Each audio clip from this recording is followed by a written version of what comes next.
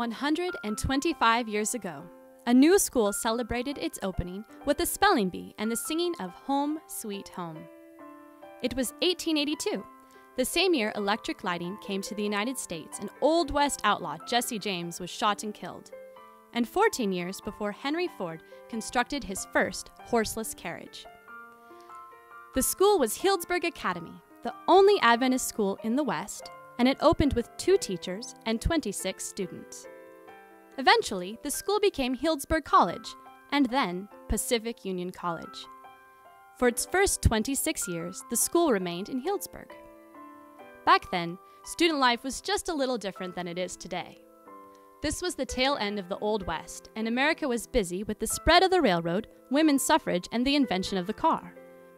Students studied shoemaking and blacksmithing and took care of school cows, horses, and gardens, in addition to studying subjects like history, Greek, and practical missionary labors.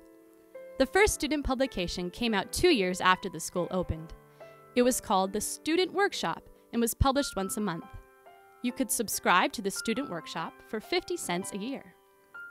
At a Sabbath school rally, the money was raised for the Healdsburg Bell, which hangs in our bell tower today. It still calls the PUC community to worship and is rung by graduating seniors at the end of the year. In 1893, charges for room, lights, plain washing, tuition, and board for the school year were $161.50 for sunny rooms and $142.50 for attic rooms. Student life had thorough guidelines. A visitor to the college in 1896 observed the following evening schedule.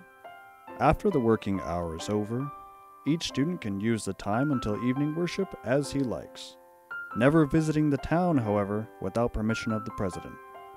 At 6:15, the bells ring for evening worship, when all are expected to be in attendance. Then follows the silent hour, after which all retire to their respective rooms for study. No talking above a whisper is then allowed in any part of the building.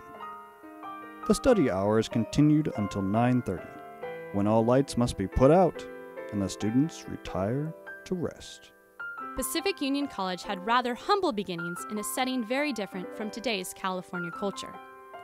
But those pioneers of the Adventist movement, the hardworking teachers and leaders, started PUC on a mission that would make it a crucial player in Western American education. From its earliest years, the teachers were determined to train young people for lives of service, a purpose that remains at the core of PUC's mission today.